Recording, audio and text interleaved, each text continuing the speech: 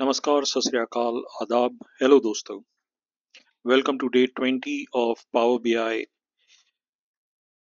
or Power Query Editor learning series by DivKLearner. Today we are not just transforming data, we are flipping it inside out. Have you ever wondered or have you ever opened a data set and thought, why are there so many columns? Or I wish these months were rows instead of headings.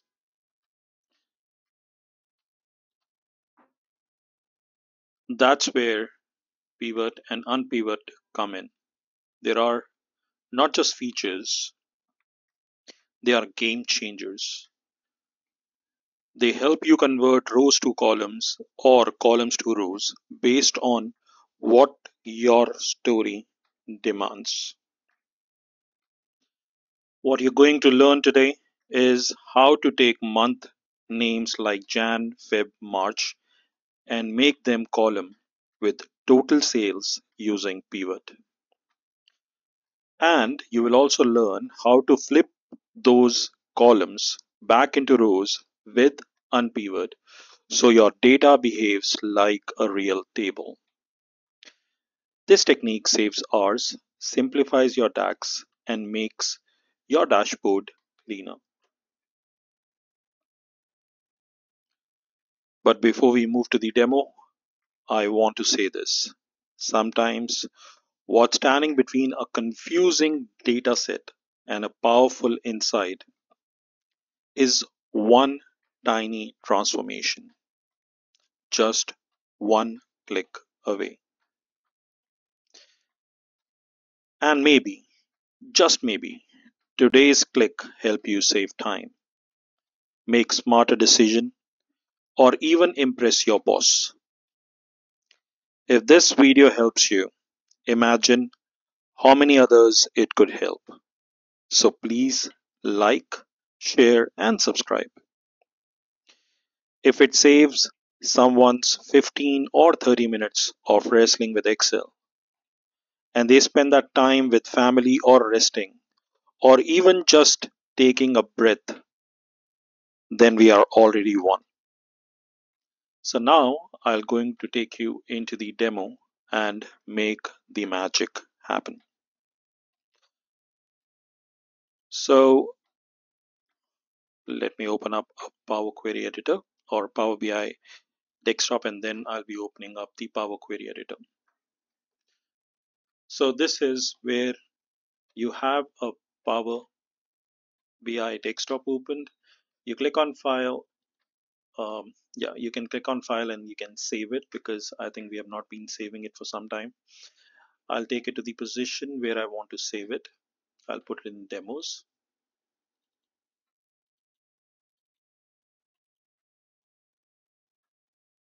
Right, so it is in demos and I'll name it as video day 20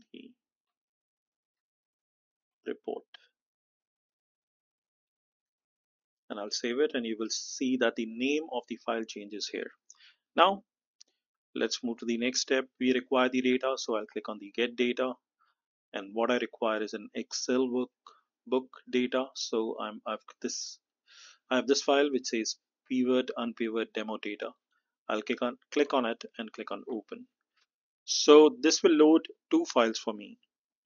I'll show you the content of each one of them. I require two of those sheets. So in the first one, what you see is we have region, we have month and sales, in which we have sales for each month. And then we have the other one where we have region and the months have been given in the column instead of the rows. So I will just say load the data. Once I've loaded the data, what I need to do now is I'll be transforming that data as well. I could have clicked on transform data and I would have gone directly into the Power Query Editor, but I'll do it now. I'll do a right click and click on edit query and I'll be in the Power Query Editor. So we have already there with the change type.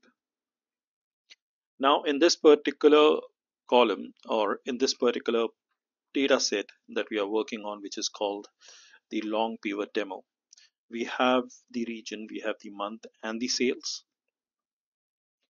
So what are we going to do is we are going to do the first step, and that is where we'll be talking about doing the pivot column. So how do you want to do that? So once you have the region, months and sales, select the column called month, and then you go to transform, and in the transform you will find the thing called pivot column. So just click on pivot column and it will ask you, it will give you the region, and if you go to the advanced, I will select the sum. The only thing that I've done is I didn't wanted it for the region, I wanted it for the sales. So month according to the sale, and in the aggregation I'm putting sum, and I'll just click on OK. So now you see that everything has been changed from rows into columns. So we have region, we have January sales, February sales, and March sale. So that is what we have for each month. Now we'll move to the unpivot column. So I'll go to the next file, which is this file. And in this file, we have region and we have January, February, and March being given in each month, just like what we had in this file. But this time, what I require is I want to unpivot it. I want to get the months in the rows. So what I'm going to do is, once this has been loaded, I will click on Jan, press the control key, press February and March. After selecting all three of them, I'll go here for the unpivot and I will do a unpivot column. So the moment you do that, you will see that you have region, you have an attribute column in which all the months are there, January, February, March, and the values. So for me, the attribute which you are seeing here is nothing but as month. So I will change it as month. And this one that you see as the value is the sales. But at the moment, this particular table is giving us the data, which is giving multiple data for East and January and the sales. That might be one thing which is confusing, right? So in order to do this, what I am planning to do is I'm planning to sum them up. So we talked about one thing called group, right? So we are going to do the same thing. So what are we going to do is we are going to the home tab.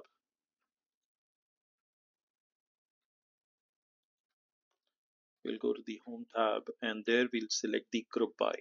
So what we want to group by, we want to group by the region, and I'll click on advanced so that I can select the other group by and the month. And what I require is the total sales, and that total sales should be sum of the sales. So the moment I click on OK, you will see that now I have, for East I have January and the value, for East February value, for East March value. So these are the different values that we have for each month. I'll just click on apply and these things will get carried forward, and I'll just click on close and apply as well, so that I close the query editor and I come back to the canvas page, or I come back to the place where I can draw the visuals. So here what I'm going to do is I'm going to show you what all I'm going to show you that I will be creating two different visuals, and those two visuals would be nothing but the clustered column charts. So I'll just click on one of them. So I have this here. So in this chart, what I require is I require x-axis to be the region from the long pivot. So I'll just drag region and put in the x-axis. You will see that it is giving me the regions there. And then what I require is I require the value of January in the y-axis, February in the y-axis, and March in the y-axis. So you will see a table like this where you see the values for each of those month according to the region. So I can change it, right? So I can change the name that is appearing, like some of Jan, some of Feb, some of March by region. What I'm going to do is I'll say Jan sales. I'll just copy this. And then what I can do is I can name it as Feb sales.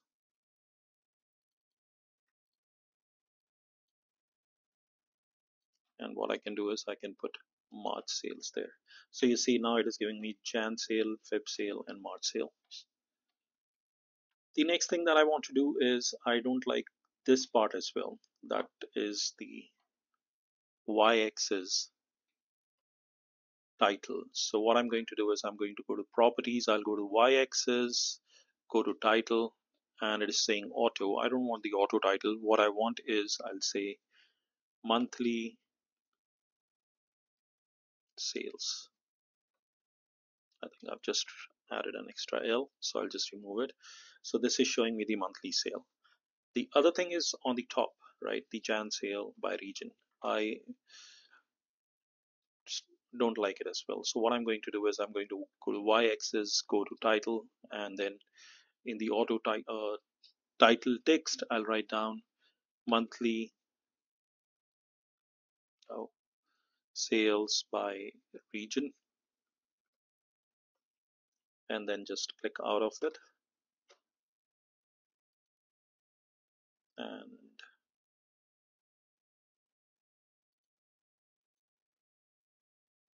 you see monthly sales by region. This is changing the y-axis title.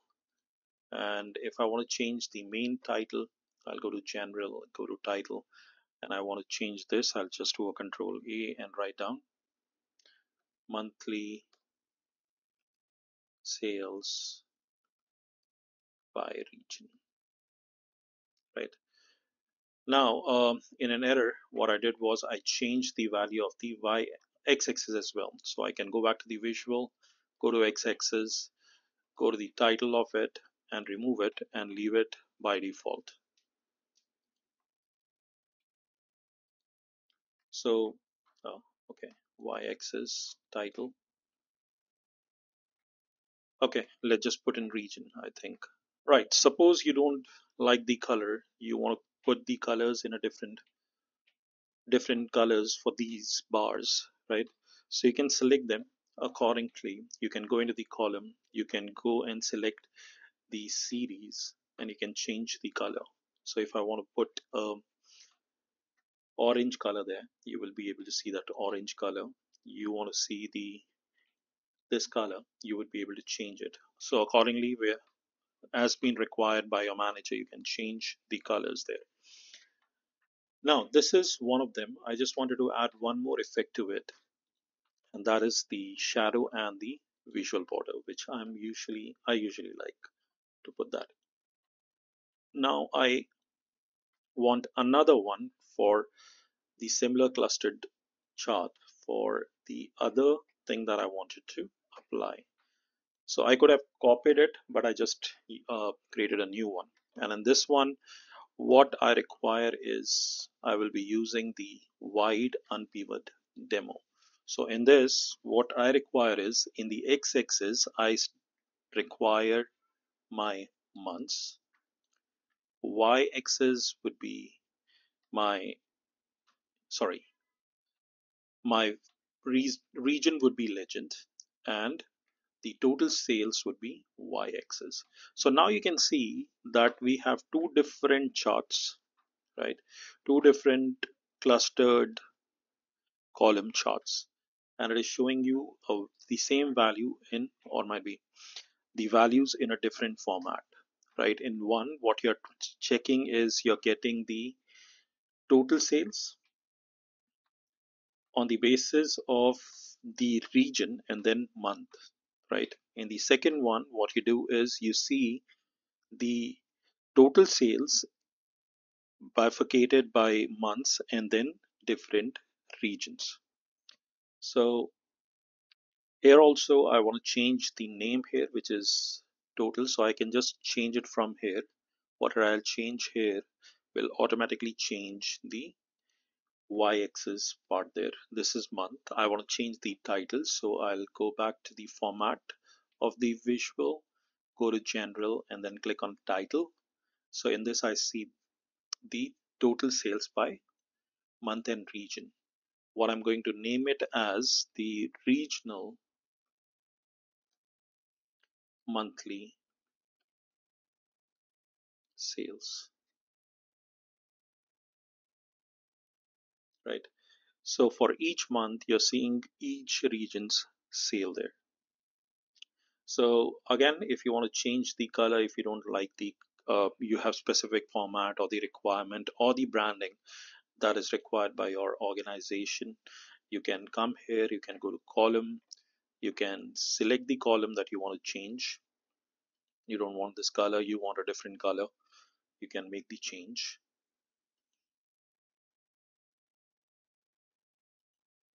Yeah, two colors with the same will not look good, so let's just keep it with a different color. So these are the ways that you can change the colors of your choice as well.